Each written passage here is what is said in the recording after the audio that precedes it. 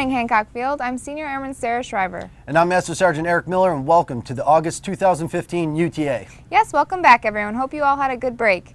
The New York Air National Guard promoted 2 Major Generals and had a change of command this past June. Major General Verl Johnston officially retired after more than 4 decades of military service and relinquished command to Brigadier General Anthony German. General German was promoted to Major General and took command of the New York Air National Guard on June 22nd. Former 174th Attack Wing Commander Brigadier General Kevin Bradley was also promoted to Major General.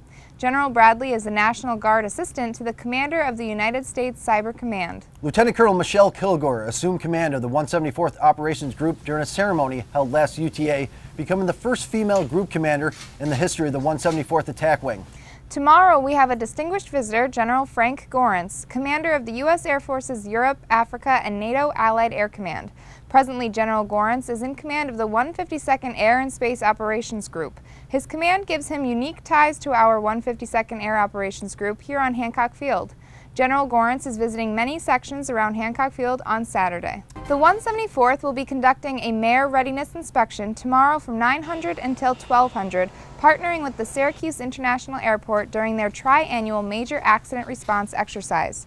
Readiness inspections test working with the Airport Emergency Operating Center and our ability to respond. And congratulations to Lt Col Anthony Lujan as he assumed command over the 222nd Command and Control Squadron this past month.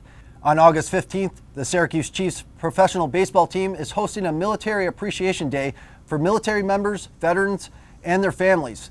The 174th GCS simulator will be on display in the stadium parking lot, and the game starts at 1900. Check out the 174th Attack Wing highlighted in the latest edition of the Guard Times magazine. The Guard Times is published quarterly for New York military members and their families. The Combat Dining In is coming up the Saturday of UTA, September 12th. All members are encouraged to sign up for this fun-filled event that includes water fights, tug-of-wars, eating, drinking, yelling, crazy uniforms, and the most important thing, unit morale. If you're not signed up now, you're wrong, right? Right.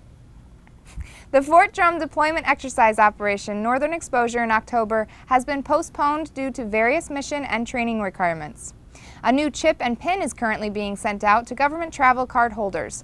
Card holders should log in to City Manager and go to My Card account to ensure their contact information is correct.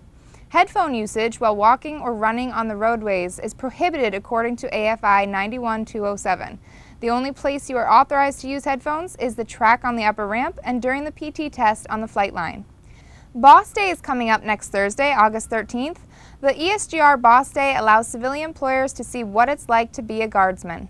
For all volunteers who signed up to work the New York State Fair this year, there will be a briefing today. Volunteers will review scheduling, receive their tickets, and a safety briefing.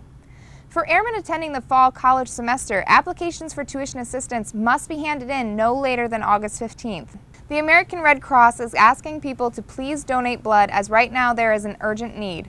The 174th will be hosting a drive today in the Heritage Room. And keep up to date with the latest news around the U.S. military, Air National Guard, and Hancock Field by following the 174th on social media. That's your August 2015 UTA update. Have a great drill, everyone.